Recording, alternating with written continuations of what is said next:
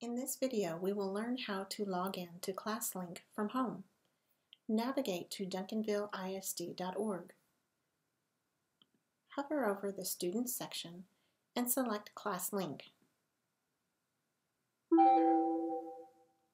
Your username is your district ID or lunch number.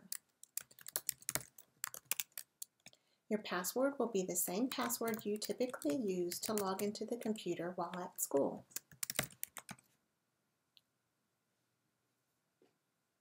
If you need help with that password, please contact your teacher or use the form provided on the Learning at Home website.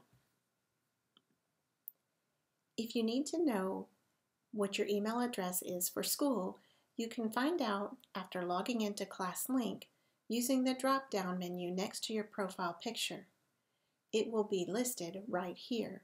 The last portion is at dvilleschools.org. So the schools does include an S.